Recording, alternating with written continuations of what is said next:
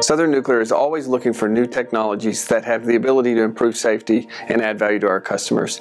ATF provides an opportunity for this as an innovation that helps us get better every day.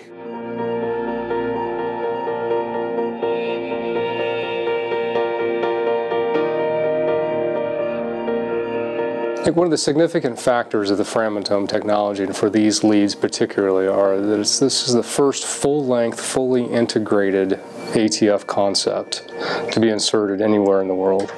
So one of the goals of the program is to deliver an accident-tolerant fuel so it performs better under unplanned conditions, but the second part of that is to always improve operations during normal conditions. And that's where we deliver significant value to the customers. As not only have we now increased its performance in unplanned events and given the operators more time to respond, but during normal operations we're making the plant more cost-effective and more efficient as well.